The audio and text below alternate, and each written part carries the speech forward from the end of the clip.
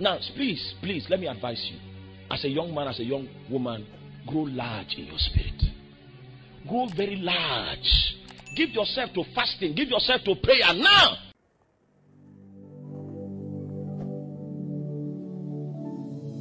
There are two ways God speaks. Two ways.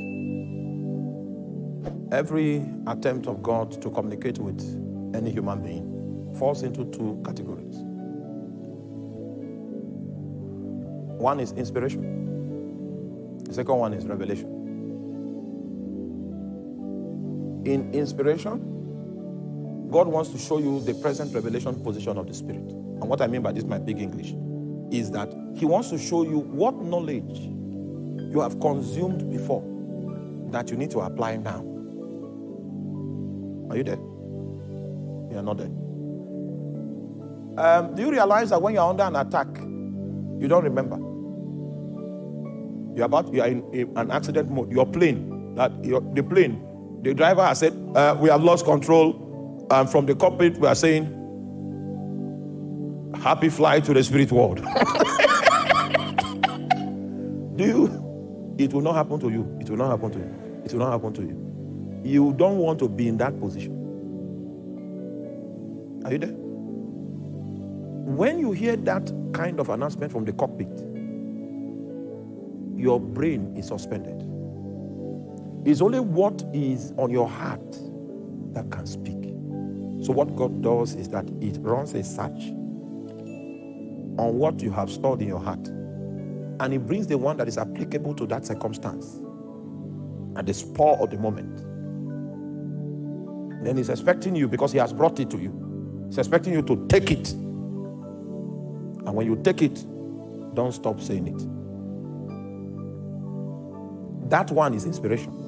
The thing that is coming to you from the Holy Ghost is not entirely new. It's just that you did not know that it was supposed to be used for this situation. So the Holy Spirit goes into the archives of the data warehouse, and He brings out the strategic information for the moment. And when He brings it out, He will not take it for you. You will now take it.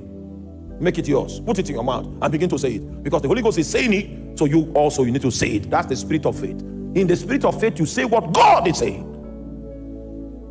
And as you are saying it, it is coming out as if it's your word, but it's actually the words of God you are speaking, and the words of God go forth with power. That's what will release angels to walk and to hold that place.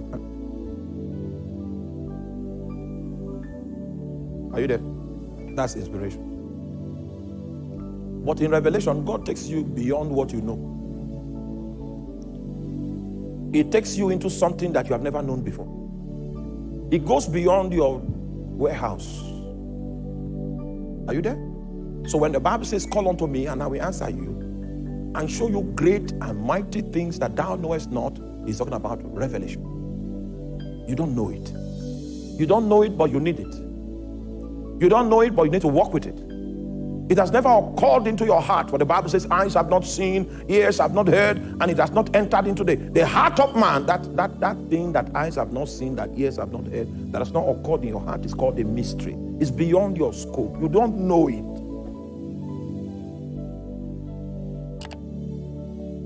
He said, one of the rewards I give you for coming to me is the reward of divine revelation. I was coming back from work.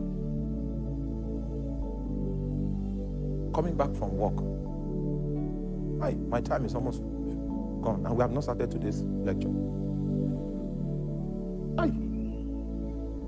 Those days I used to work in Abuja, and they had not banned bikes then.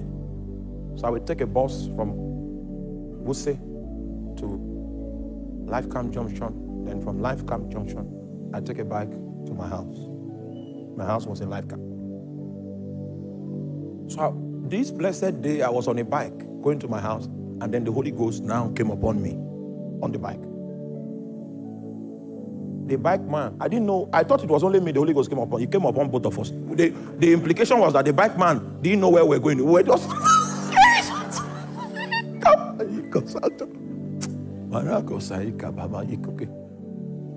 were just going.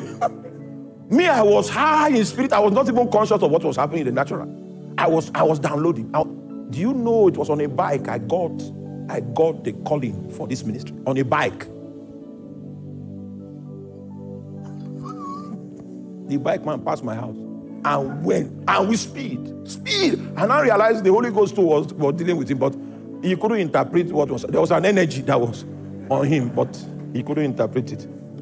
When I now got the first consignment of the download and we got lost, the bike man said, okay.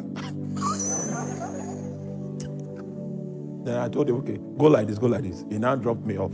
I gave him extra money because he came under the weight of glory.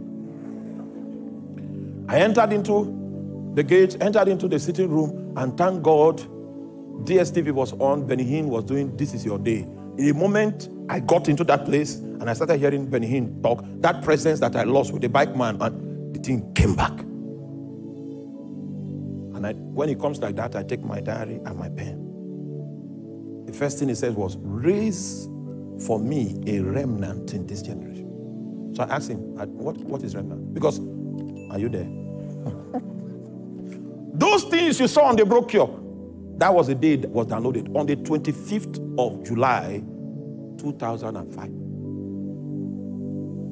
If you really have an encounter with God, the date will live with you. It will be installed. The bike man went home with more money, but I came home with more revelation. He had answers to his own prayers. I had a reward. Do you understand that? Go for a reward. Tell your neighbor, go for this thing. Tell your neighbor, this thing that we are talking about, there's a reward inside. So he that cometh to God must believe. The earth is the one that must initiate the protocol. The earth must initiate the process. Now, please, let me advise you. As a young man, as a young woman, grow large in your spirit. Grow very large. Give yourself to fasting. Give yourself to prayer now.